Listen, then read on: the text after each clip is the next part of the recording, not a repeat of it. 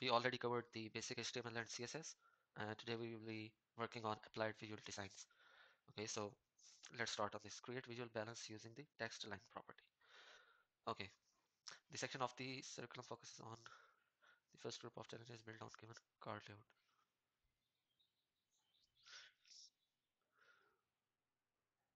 Okay, so this is text align property, CSS, and uh, the last line to meet the left and right edges of the line.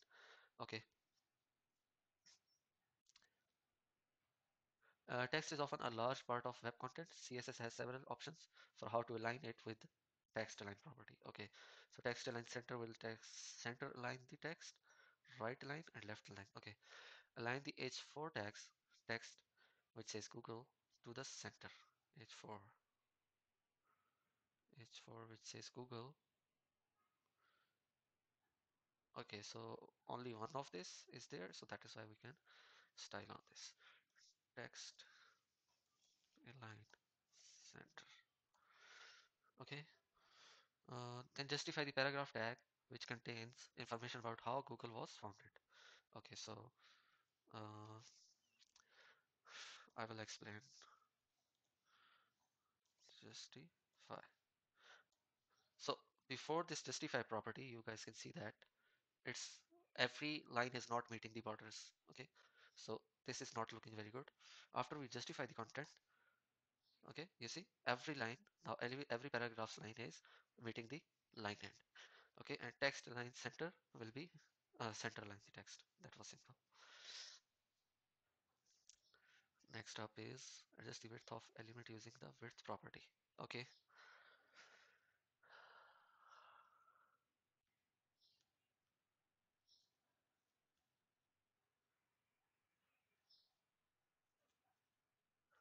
changes the width of the image to 220 pixels. Okay, add a width property to the entire card and set it to an absolute value of 245 pixels. Use the full card class to select the element. Card, which card? Okay, use the, okay, it's already there. Width property or light width property and give it 245 pixels. Okay, so its width is now shrinked, I will say.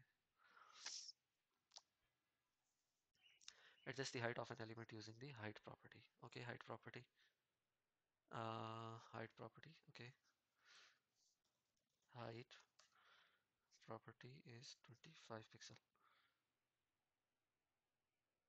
You will need to be at 100% zoom. Okay,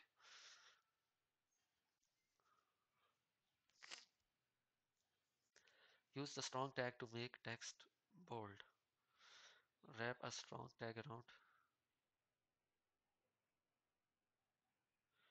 Okay, Stanford.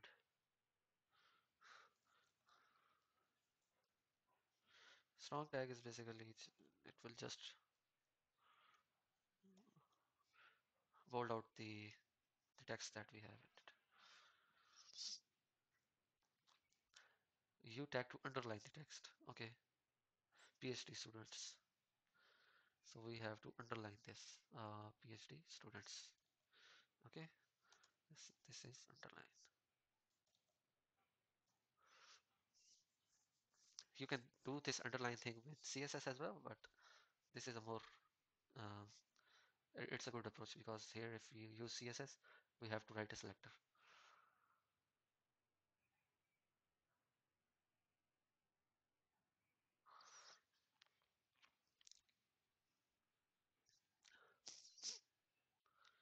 Use the em tag to italic size. Okay, italic. Wrap an em tag around the. Okay, so to emphasize the text, we use em tag. This display text on.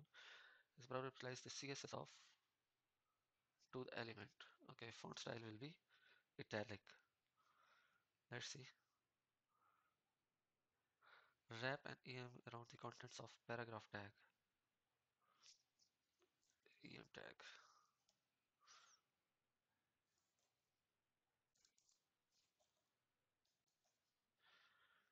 All right. So now the whole of this paragraph is italic. Use the S tag to strike through text. Okay, to strike through text, which is when a horizontal line cuts across the character, you can use the S tag. It shows that a section of text is no longer valid. With the S tag, the browser applies the CSS of text decoration line through to the element. Okay, wrap the S tag to Google inside the tag and then add the word alphabet besides it. Which should not have the strike through format. Wrap this one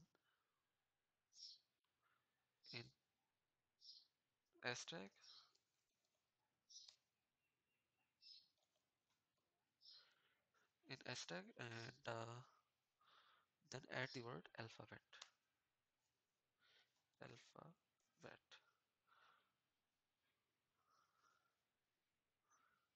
Okay.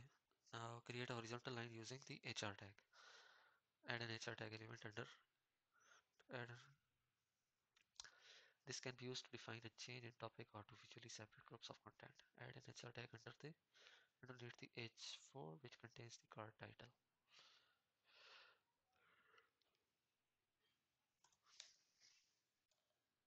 This is a self-closing tag. Uh, so uh, this is H4 tag. Now you can see that horizontal line is there. Run the test and go to next one. Adjust the background property of text. Overall background or the color of the text to make the foreground easily readable. You can add to the element holding the text. You want to emphasize this challenge uses RGBA instead of hex codes or normal RGB code. Okay, alpha level of opacity RGBA. From the alpha value can range from 1 which is fully opaque or solid color to 0 which is fully transparent or clear. Opacity, this means that you don't have to completely block out the background. You will use background color RGBA for this challenge, which is a dark gray color that is nearly transparent given the low opacity. To make the text stand out more, adjust the background color of the H4 element to the given RGBA value. H4 element, okay. So what we will be doing is background color, and that is this one.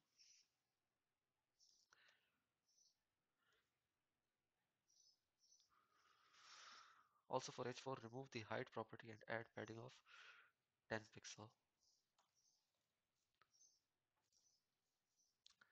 Padding is 10 pixel. Okay. Okay, so I was just thinking about it. All right. Yeah.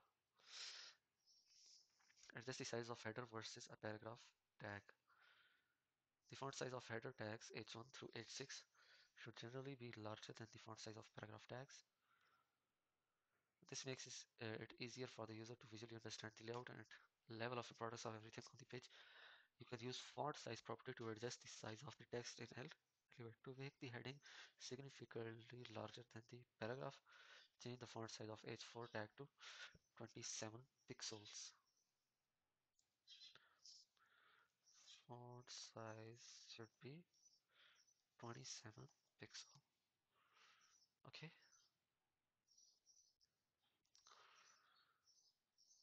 The add a box shadow to a card element like to the card like element box shadow. Box shadow properties applies one or more shadows to an element. Box shadow property takes values for offset, how far to push the shadow horizontally for the element horizontally. Okay. Offset y, how far to push the shadow vertically from the element. Blur radius, spread radius, and color is that in that order. Okay. The blur radius and spread radius values are optional. Multiple box shadows can be created by using commas to separate properties of each shadow box shadow element. Here is an example of CSS to create a multiple shadows with some blur at mostly transparent black colors.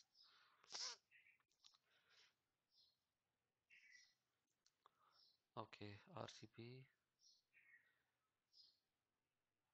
The element now has an ID of thumbnail. With this selector, use the example CSS values above to place a. Okay, what is that thumbnail? And we have to apply this one. Okay,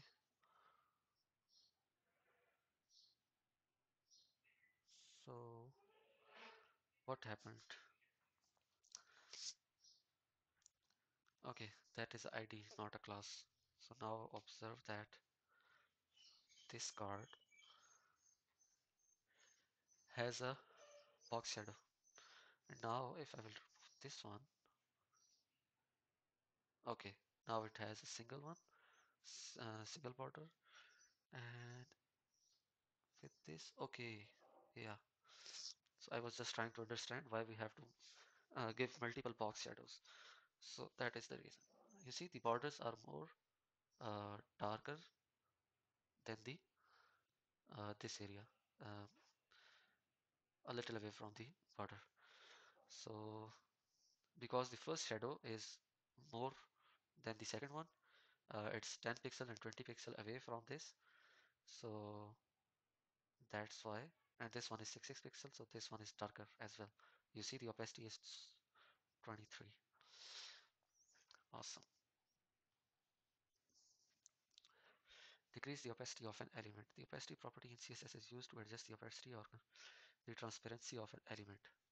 The value of 1 is opaque, which is not transparent at all. The value of 0.5 is half through, see-through, and is completely transparent. The value given will apply to the entire element, whether that's an image with some transparency or the foreground and background colors for a block of text. The value given will apply to the entire element, whether that's an image with some transparency or the foreground or background colors for a block of. Set the opacity of an anchor tag to 0.7 using links clause to select them. Okay, so we'll use opacity here. Opacity is 0.7. Alright, if you see this one, this is now uh, invisible almost. Yeah, now it's better. Okay, cool.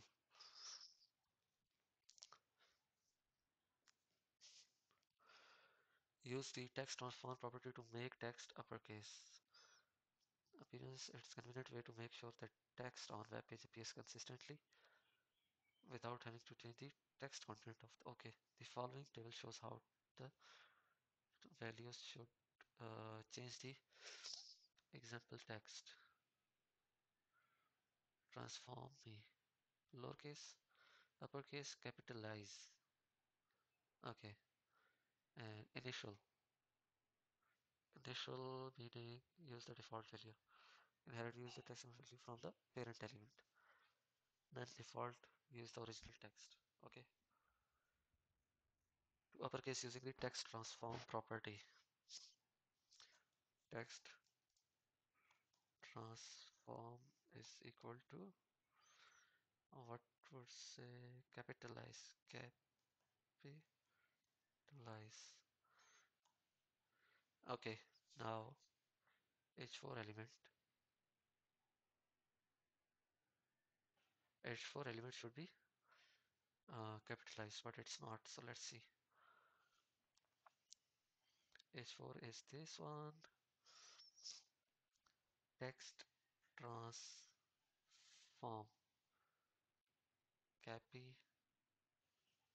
capitalize. Okay, what's happening here? So let's see that lowercase, what will be? Lowercase is working, and capitalize, what's not working?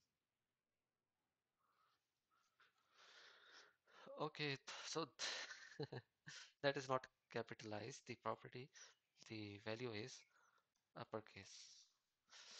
Okay, now go to the next one. Uh, Set the font size of multiple heading elements. The font size property is used to specify how large the text is. The rule can be used for multiple elements to create visual consistency of text on a page. In this challenge, you will set the values of all H1 through H6 text to balance the heading sizes. Set the font size of the H1. So H1 is now 68 pixel. Oh, oh no. What am I doing? Font, no. Font size is 68 pixel and H2 is font size is 52 pixel.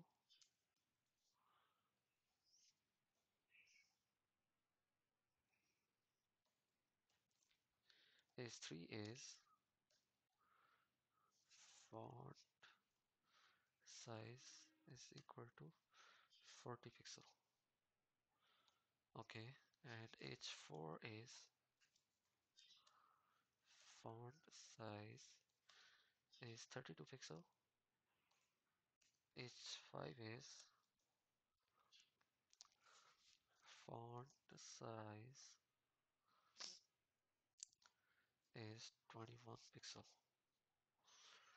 God, this is a long exercise. Font size is 14 pixel. Thank God. Go to next one. Set the font weight for multiple heading elements. Okay, font weight is now you set each tag the last challenge. Here you will adjust the font weight. Sets how thick or thin characters are in a section of text. Okay, thick or thin.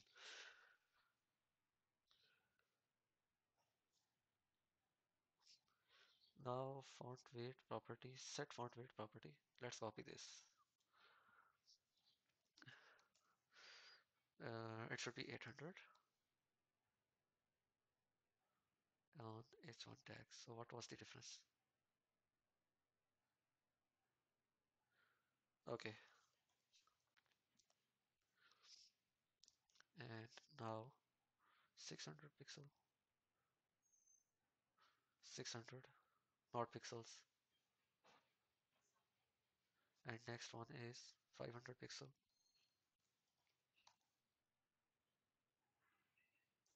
and next one is 400. Sorry, next up is 300. Next up is 200. All right, so go to next one.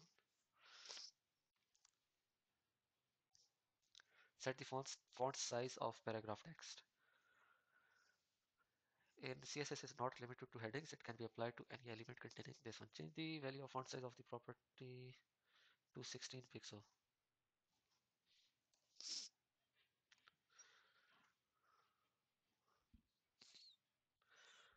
Set the line height of paragraph. CSS offers the line height property to change the height of each element, each line in a block of text. As the name suggests, it changes the amount of vertical space that each line of text gets. Okay, add a line height property of 25 pixel. Line height property to 25 pixel. Okay.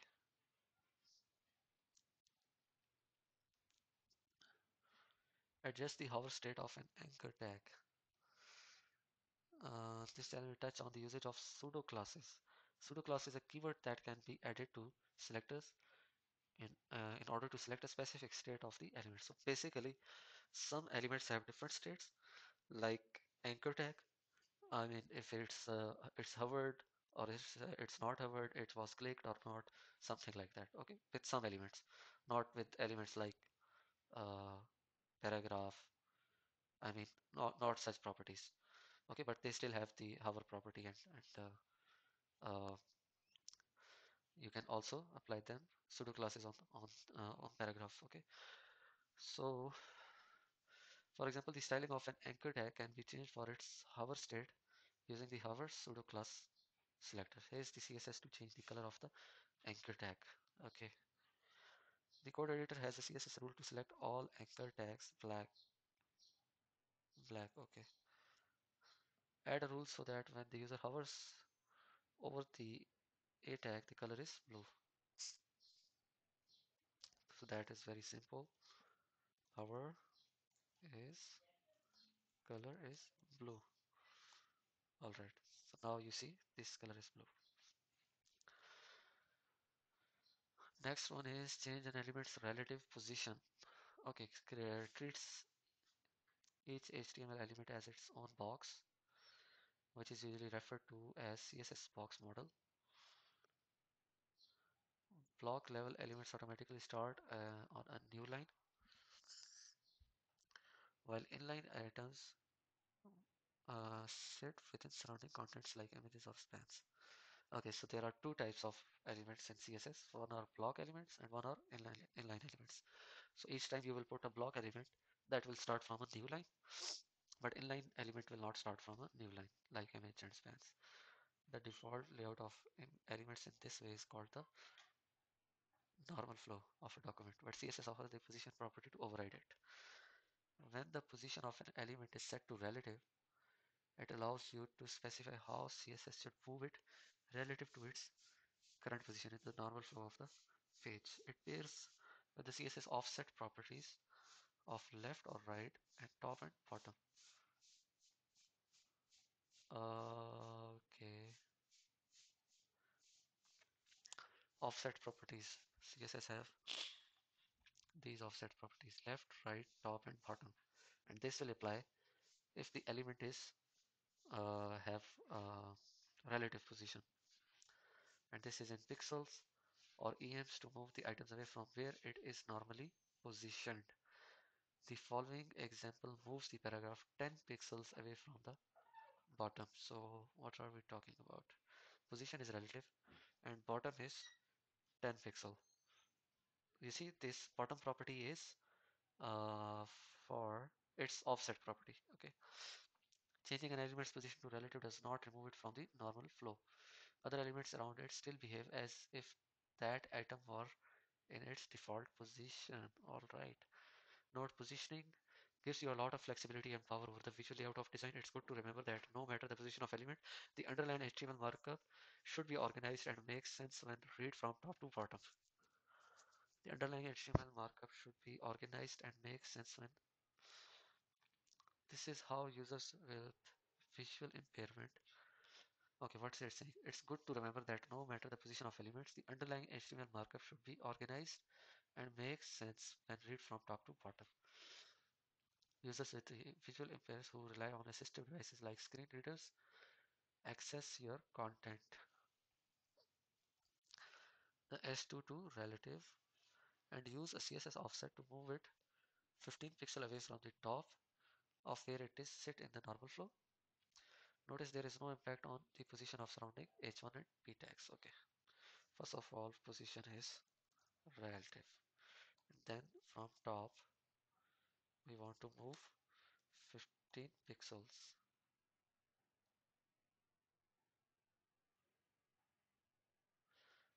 from the top.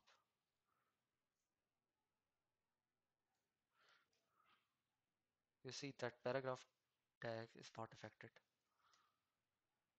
Okay, so this is position.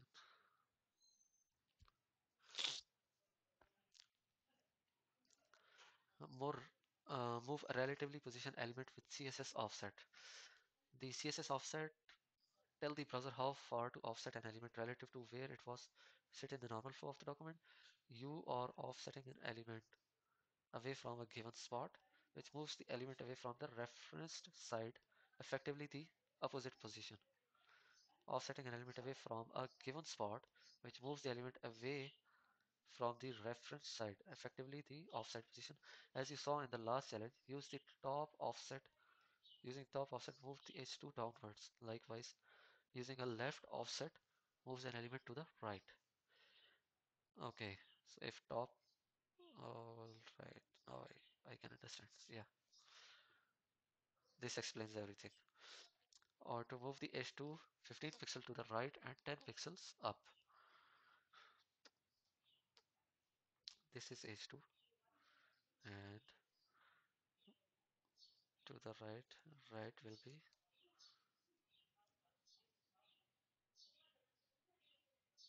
Okay, so if we want to move this right, then we have to specify the position left and move the h2 15 pixel to the right and 10 pixels up. If we want to move it upwards, then we will be using opposite property. I guess this is the challenge. Okay. Lock an element to its parent with absolute position. The next option for the CSS position property is absolute, which locks the element in place relative to its parent container. Unlike the relative property, this removes the element from the normal flow of the document. So surrounding items, ignore it. CSS offset properties top bottom are used to adjust the position. This removes the element from normal flow of the document. So surrounding items, ignore it. Offset properties are used to adjust the position. One nouns with absolute position is that it will be locked relative to its closest positioned ancestor. If you forgot to add a position rule to the parent item, if you forget to add a position rule to the parent item, this is typically done using position relative. The browser will keep looking up the chain and ultimately default to the body tag. Lock the search bar element to the top right of its section. Parent by declaring position as absolute, give it top and right offset of 50 pixel. Search bar position is absolute. Okay, and top and right of 50 pixel. Top 50 pixel, right 50 pixel. Okay, lock the search bar element to the top right of its section. Okay, so basically absolute positioning is for locking the position of an element. All right.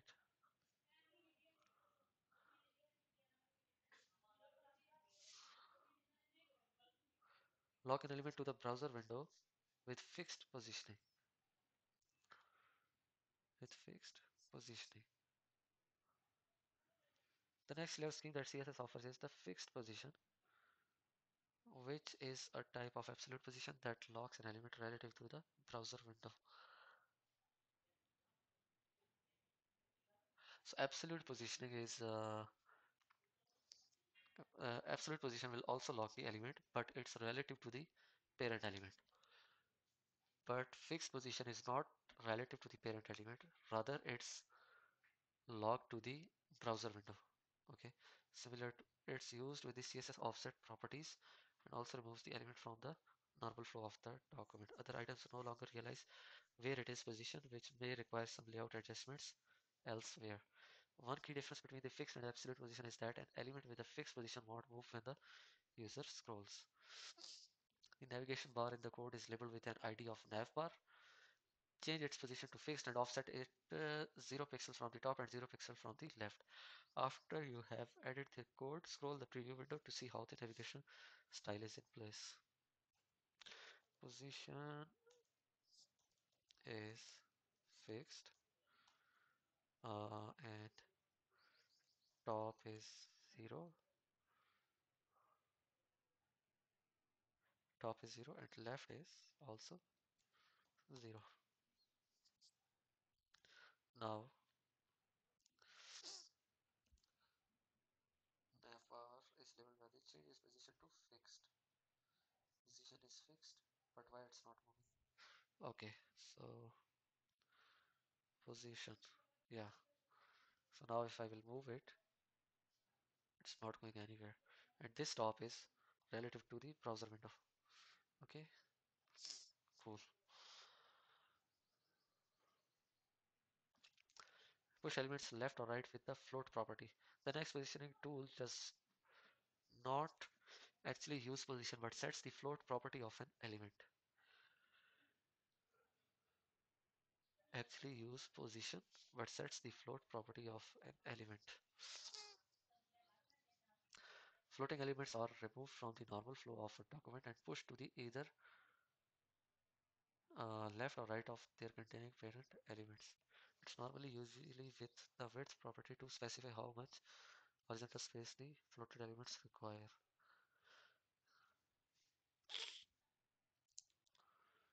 As two columns layout with the section and aside elements uh, next to each other.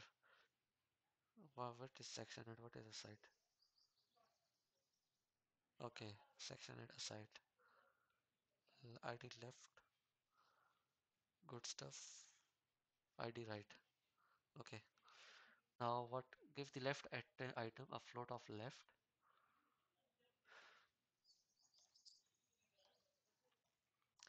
and right to the float of right. Okay, I got you. All right. So their widths should all be also be fixed. Yeah, yeah. This is also fixed. Otherwise, if we will remove any width, that will be a problem.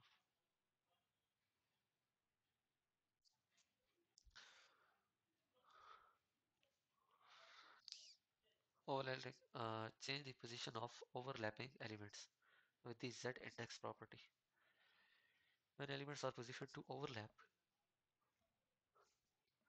using position absolute relative fixed sticky.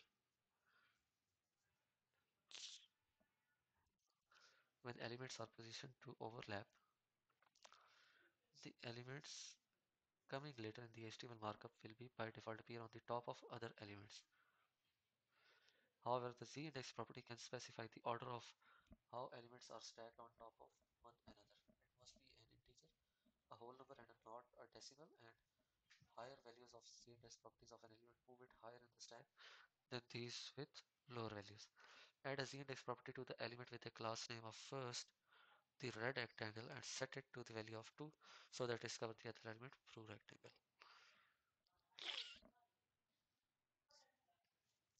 Z index is 2. Alright, so now red element is on top of blue element. Okay.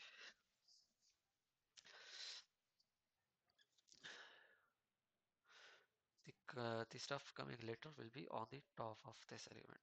Alright, got it. Center an element horizontally using the margin property. Another positioning technique is to center a block element horizontally. Block element, okay. One way to do is set its margin value to auto. This method works for images too. Images are inline elements by default, but can be changed to block elements when you set the display to block element. Okay. Center the div on the page by adding margin auto. All right.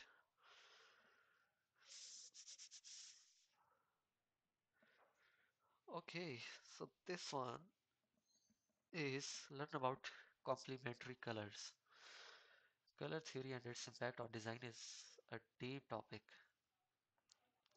and only the basics are covered in the following challenges. On a website, color can draw attention to the content, evoke emotions, or create a visual harmony.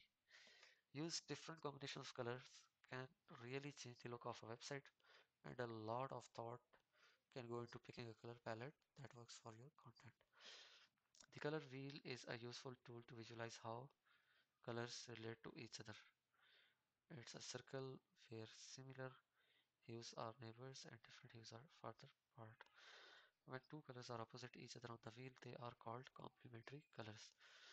They have the characteristics that if they are combined, they cancel each other out and create a gray color. However, when placed side by side, these colors appear more vibrant and produce a strong visual contrast. Complementary with their hex colors are red and cyan, green and magenta, blue and yellow. This is different than the outdated RYB color model that many of us were taught in school, which has different primary and complementary colors. Modern color theory uses the additive RGB model like one on a computer screen and the subtractive CMYK model like in printing. Read here for version on complex subject. These are many color picking tools available online that have an option to find the complement of a color. However, color alone should not be used as the only way to convey important information because users with visual impairments may not understand the content.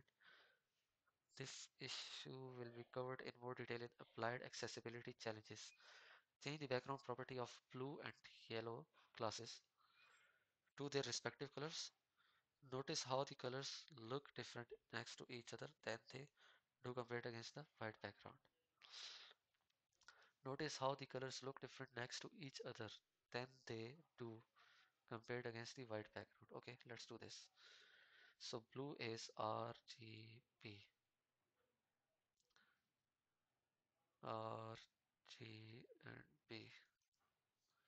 This is FF. And yellow is, I don't know, what is the color for yellow element? Yellow is, yeah, FFF. Yellow background is, alright. So if we will combine these two colors, alright, these are opposite of each other. And if we will combine these two, then there will be a gray color. I got it. Okay, so everyone, 50% is complete on applied visual design. We'll see you in the next one, in the next section. Take care.